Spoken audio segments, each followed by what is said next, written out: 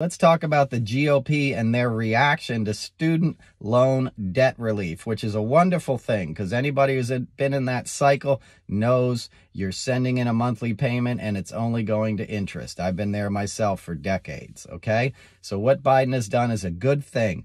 And how has the right reacted to it? The way they always react to anything that has to do with compassion and equanimity, right? With hatred and rancor. It's forgiveness. Aren't you supposed to be Christians? Isn't that one of the tenets of Christianity, right?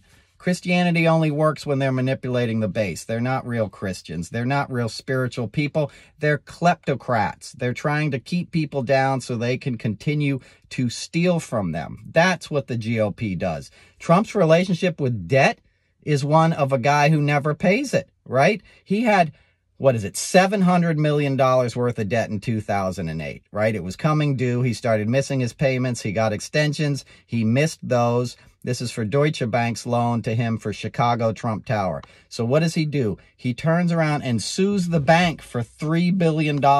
Why? Because he's rich enough to afford lawyers who will take on these bullshit cases because they can get billable hours. You know, Trump's an idiot, but he pays the bills.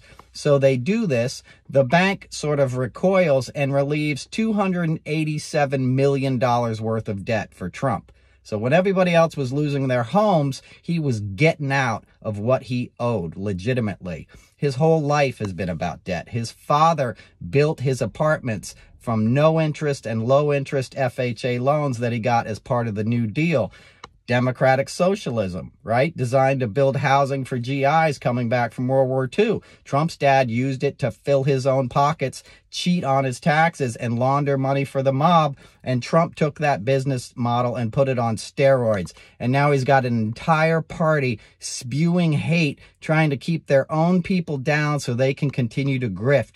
All you have to do is look at their relationship with PPP loans to see that. They all lined up like it was a trough and fed off the government teat and then didn't pay it back. So screw them and screw their hatred and go Brandon.